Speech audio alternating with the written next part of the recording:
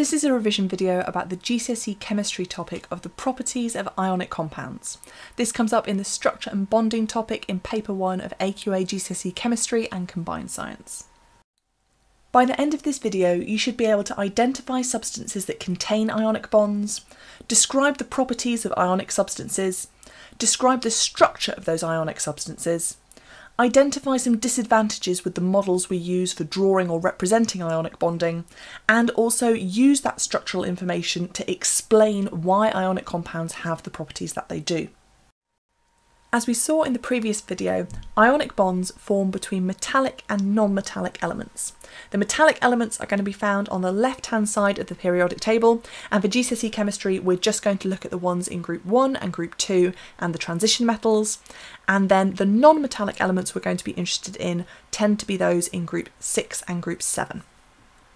Based on those parameters, and maybe using a periodic table to help you, can you look at this list of substances and identify which of them contain ionic bonds? Pause the video now and write down some answers. So looking down this list, carbon and hydrogen are both non-metals, so methane is not going to contain ionic bonds. Likewise, hydrogen and oxygen, both non-metals, so water does not contain ionic bonds. Sodium, on the other hand, is a metal in Group 1, and when it bonds with chlorine, which is a non-metal from Group 7, it does form ionic bonds. Likewise, potassium is another Group 1 metal, so potassium chloride also contains ionic bonds. Chlorine atoms are all non-metals, so that's not going to be one of these, but magnesium is a metal bonding with oxygen as a non-metal, which is also ionic. Nitrogen is another non-metal, sulfur is another non-metal, and then iron oxide is going to contain both iron atoms, which is obviously a metal, and oxygen atoms, which are a non-metal. So again, we've got ionic bonding. And then finally, methanol only contains non-metals, so that is not ionic. When we look at examples of ionic compounds like table salt or like the copper sulfate crystals that you might have made as part of the Unit 4 required practical, if you've done that unit already, they tend to be solids at room temperature. And the reason that they're solids is that their melting points are generally very, very high. Ionic substances don't conduct electricity when they're solid. So if you made up a circuit and you filled a gap in that circuit with salt, it would not conduct electricity. However, if you melt that salt, or if you dissolve it, then it will conduct electricity. To make sure that made sense, pause the video here and try to write down which ones of these substances you think are ionic compounds. Remember, an ionic compound will be a solid at room temperature that doesn't conduct electricity when it's solid, but does when it's a liquid or when it's been dissolved. The first substance in this table has a melting point of 0 and a boiling point of 100.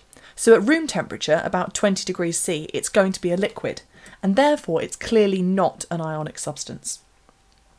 B looks slightly more promising because it does have a very high melting point and boiling point. But when it's a solid, it already conducts. So this is probably a metal. It's certainly not an ionic substance.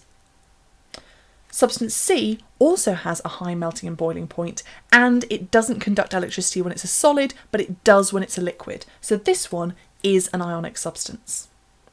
Substance D also has quite a high melting point and boiling point, doesn't conduct as a solid, and does as a liquid. So again, this is an ionic substance. Substance E has a very high melting point and boiling point, but it doesn't conduct even when it's been melted. This is probably diamond, and it's definitely not an ionic substance. Finally, substance F has a nice high melting point and boiling point, it doesn't conduct as a solid, and it does as a liquid. So we have a third ionic compound in our table.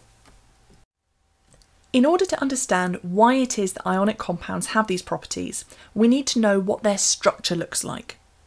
When you have a covalently bonded substance, it might only have 2 or 3 or 7 atoms in it. But an ionic substance is always a giant structure. We call this a giant ionic lattice, and what it means is that there are going to be thousands or even millions of ions. These positive and negatively charged ions are going to be mixed together in a constant ratio. So what that means is that there might always be one positive for one negative, or there might be 2 positive for 1 negative, but the ratio is always going to be the same in all the parts of that lattice. Because we have a positively charged object and a negatively charged object, they're going to be attracted together by what we call an electrostatic force. This is the same force that you'll have met in physics where you studied static electricity. This electrostatic force is really strong and it acts in all directions between the positive and the negative ions.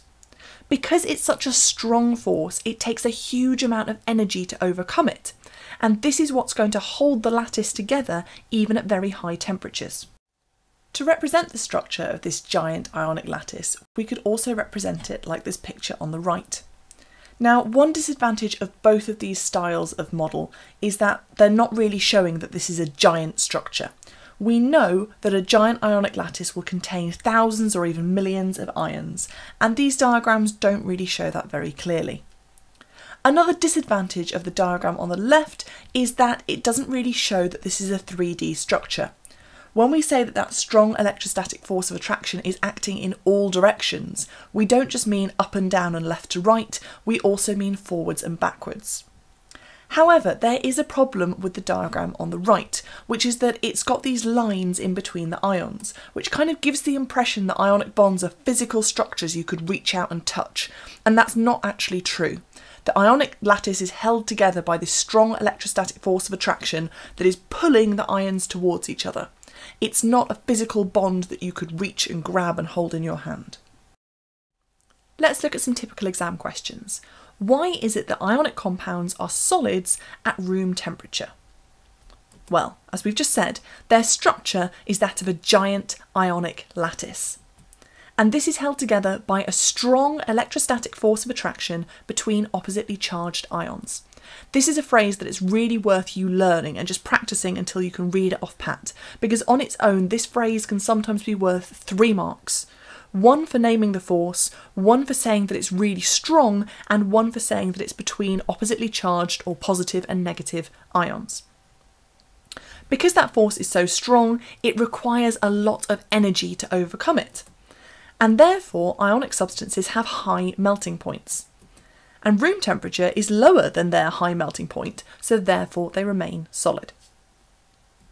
You could also be asked to explain why it is that solid ionic compounds like sodium chloride don't conduct electricity. In order to answer this, we need to consider what electricity actually is. Current is the flow or the movement of charged particles. Now, usually in physics, when we're talking about current, we're thinking about electrons moving, but electrons aren't the only charged particles. Ionic compounds are made of charged particles too, namely the ions, and this is one of the big mistakes that people make, particularly when we start thinking about current and electrolysis. We start talking about electrons moving, and we don't need to, because ions are charged particles too. Here's the problem though, we've just said that current is the movement of charged particles. And although ionic compounds are made up of charged particles, if they're solid, the ions can't move. And this is because they're held together by that strong electrostatic force of attraction between oppositely charged ions.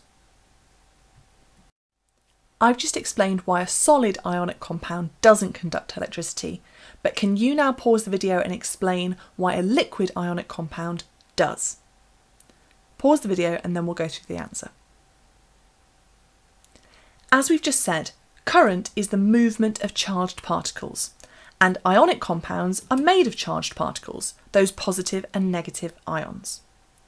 When a substance is heated up until it melts, the strong electrostatic force of attraction is overcome by the energy, and that means that the ions are free to move. Thank you very much for watching, and I hope you found that useful and are now confident describing and explaining the properties of ionic compounds. Don't forget to like and subscribe for more GCSE chemistry videos coming soon.